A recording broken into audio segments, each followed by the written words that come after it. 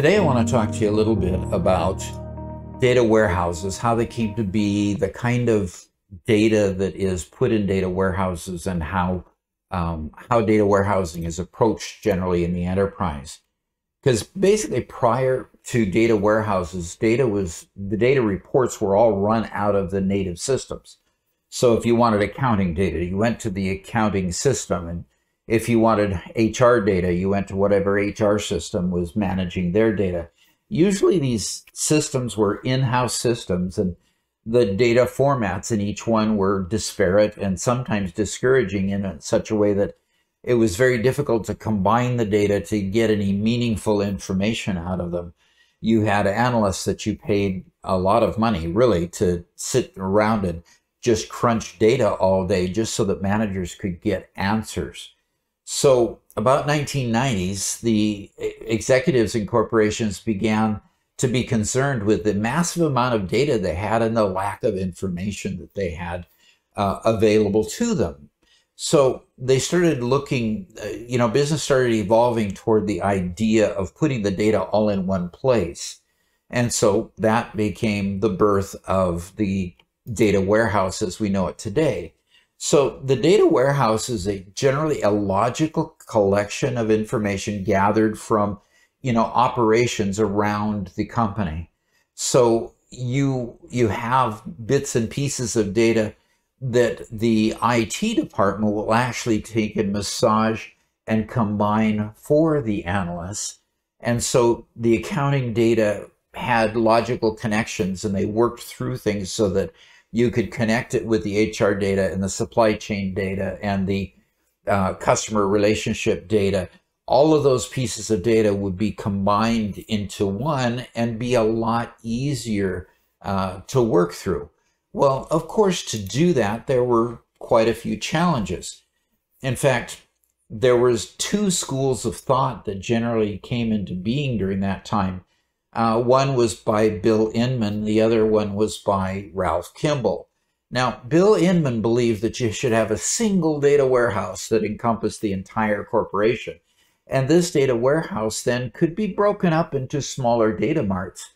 But the main difference between Bill Inmon and Ralph Kimball was Bill Inmon believed that you should have the data warehouse in a relational format, and this relational format would be at least to the third normal form. And then when the data marts were created from it, the data marts would be dimensional. In other words, they would use cubing technology to make the drill through and the ability to see and analyze the data much easier. Now, this made certain amounts of logical sense. It was a lot of work, and the burden to IT for this type of a data warehouse was tremendously large. So you had then Ralph Kimball come along, and he says, well, you should start with smaller data marts, that these smaller data marts would encapsulate subject matter that the business needed, and that as the business matured and these data marts matured, then you could combine data marts into larger data warehouses. But starting small would enable the business to understand the type of data they were working with. And then when it came time to combine the data marts into a larger data warehouse, the understanding could be brought forward and built into the data warehouse. Now, to make this even easier, what Kimball said is, instead of having a fully relational database and every table that you add to the data warehouse would have to be linked into this relational schema, instead he created it in what they called a star schema or a snowflake schema, where you had basically a center fact table where all of the facts would be embedded in there, and the facts that needed to be combined one to another could be combined with this fact table. And then when you ran the data from the data warehouse, you could choose data from one table to the next, and it would understand then with the star schema how to get from the one table to the other table and what tables related to each other and how. So Ralph Kimball's idea tended to be a little bit more popular, seemingly because was a lot easier for IT. What you have here on the screen now is a model of what the modern data warehouse looks like. So you have internal databases and, marketing, sales, inventory, billing. You could include supply chain management and customer relationship management data to that as well. You might have external data being added to it also. So then the data warehouse model for Ralph Kimball would be that all of it would be combined with a star schema in the middle, with data marts being broken out from it in order to give the ability of just marketing to drill through and look at their data, or inventory, the supply chain people being able to look into the inventory data easier. And so you could explore and data mine in a smaller data set in this way. And until a smaller data mart was made, everybody could still go into the larger data warehouse to find their data. So in order to accomplish this, there's a lot of data scrubbing that needs to take place. In other words, data from different relational systems around the enterprise may not have the same standards. In other words, the accounting data and how it is handled might be a little bit different than the supply chain data, or the HR data might be a bit different in how they talk about the people, and the information about the people in the enterprise might be different than the supply chain data, where they talk about the procurement analyst and the people that work in the procurement side of the business that you would see in supply chain. So there's a certain amount of data scrubbing that has to take place to make sure that these pieces of data can join with each other. So what this basically looks like is, I've kind of put an example on the screen. In sales, we have Pat Burton. So Pat Burton is highlighted in bold there. We look down to customer service, and customer service, when they related to Pat Burton, put her in there as Patty Burton and spelled the last name differently. Well, billing then got into the act, and when they put their system together, they had in fact 2 entries for Pat Burton, one as Tricia, because that was her nickname, and one with her full name, Patricia Burton. And so what do you do with all this? Well, you have to clean up the data and have one version of the truth, so to speak. And so what, in this example, what they did is they decided to take her full name, and then they have to create links that link the customers in the sales table with the customers in the customer service table and the customers in the billing table, to know who Patricia Burton is in all of those 3 tables. And that's the kind of data cleanup and standardization that has to take place in order to make a data warehouse actually function. Okay, so this data scrubbing then, we showed the example of a person's name.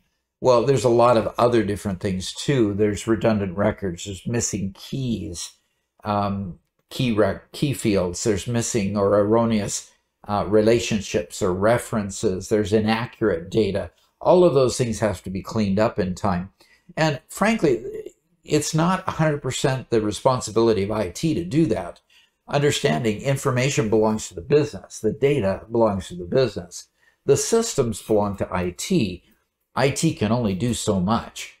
And so when there's a missing or redundant piece of data, the onus is really on the business to work with IT to get that data cleaned up so that it can be put in the data warehouse and get accurate information coming out. So organizational data, it comes in databases all over the company. There's also unstructured data like voicemails and phone calls, text messages, video clips that could be put in the data warehouse.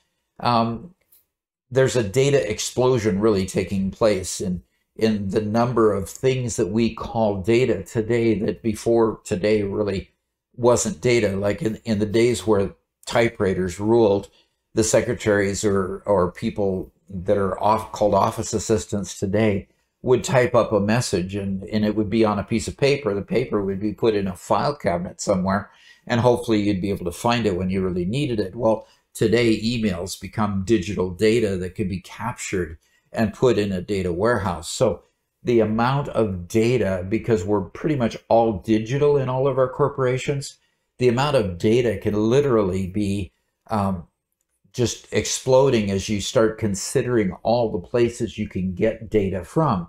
And frankly, if you get audited by the government, if you work for government contracts, they could subpoena literally all of your email records, for example, and you have to have a ready source of being able to produce that in order to meet those auditing requirements. Okay, so improving the quality of business decisions really is a direct impact on cost and revenue. Business BI, or business intelligence, enables the business users to retrieve data and make it consistent, reliable, understandable, and easily manipulated. The challenge is getting from all these disparate data systems and getting all the data out of them in order to make a consistent data warehouse that can be tackled and get to the point of being reliable, consistent, understandable, and easily manipulated. And probably the hardest one to get to is this, where it's easily manipulated and combined with other data sets.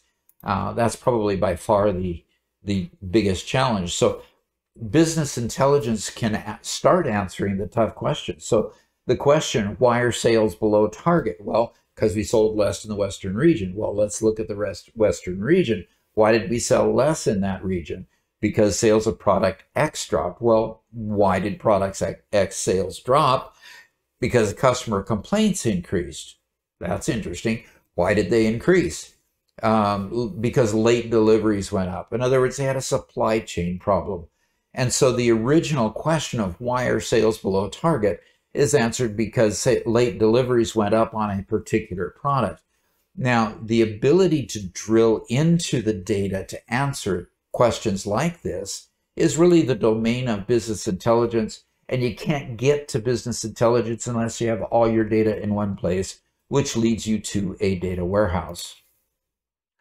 So data warehousing became very, very critical starting in about the 1990s and remains critical today. The data warehouses have just become more sophisticated since the 1990s when they were first invented. We have data lakes now where unstructured data gets put and is then queried out by very different query language tools. So if you liked what you heard today, hit the like button for me, and please subscribe to the channel so we can grow and get you better content every day. Thanks.